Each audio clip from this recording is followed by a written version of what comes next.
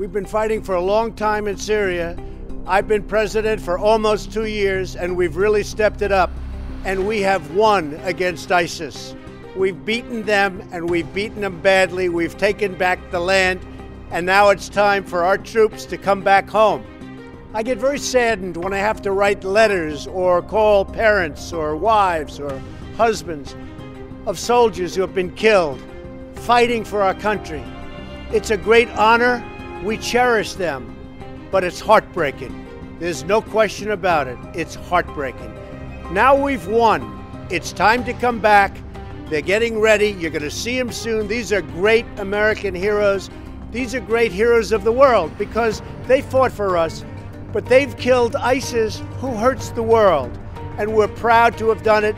And I'll tell you, they're up there looking down on us. And there is nobody happier or more proud of their families to put them in a position where they've done such good for so many people. So our boys, our young women, our men, they're all coming back, and they're coming back now.